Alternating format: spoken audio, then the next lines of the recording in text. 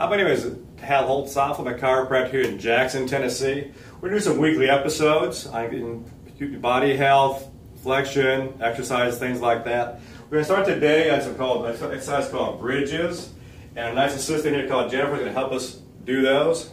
And what you're going to do is you're going to get on her back. What you want to do with these is bring your feet up. Your feet are flat on the floor like this right here. And what you want to do is push off your feet, push off your shoulders. You do that, you see her pelvis comes off the floor. That's what you want to do, okay? And instead of holding it for time, what you want to do is come down, touch your hips on the floor, come back up, and then control motion that she's doing there. Very good. Okay, relax a bit, Jennifer, there. What that does, it gets the muscle of the smaller back stronger. It stabilizes the back better. It's something you want to do long term. It's not temporary fixes. The things that you want to do, as those muscles get stronger and stronger, do more reps. Like initially, like our patients do like 3 sets of 10. Once the muscles get stronger, increase those by about 5 or 10.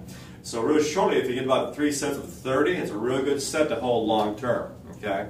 As you do more and more of those, one, the muscle gets stronger and stronger. Also, Jennifer would show here, as you do one like that, go ahead, Jennifer, do one for me. She bring the rest of your body comes off the tail even more, so it really works just about the whole back through there. So what that does, it works all the muscles back in there, stabilizes that back very nicely, and it's something you want to do every day. Add it to your routine like brushing your teeth, and you'll see a lot of good changes in your body there. So we do these episodes one every week. I thank you for tuning in this week. We'll see you next week. Have a great day.